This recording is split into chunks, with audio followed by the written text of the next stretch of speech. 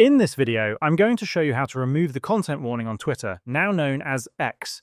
To start, it's important to note that this action cannot be performed through the mobile app, so you'll need to access Twitter on a web browser. Once you're logged into your Twitter account through a browser, the first step is to click on your profile icon.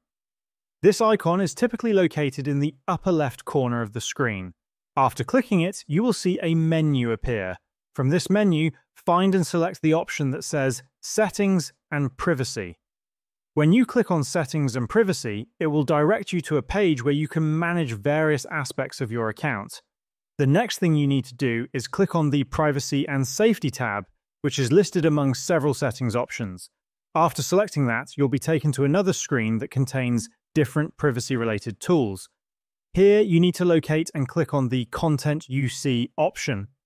This section will allow you to adjust what kind of content you can view on Twitter, including whether or not content warnings appear.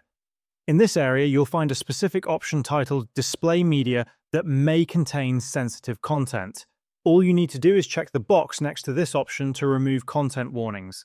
Once you do this, Twitter will no longer display content warnings on sensitive media, meaning you'll be able to view all types of media without restrictions.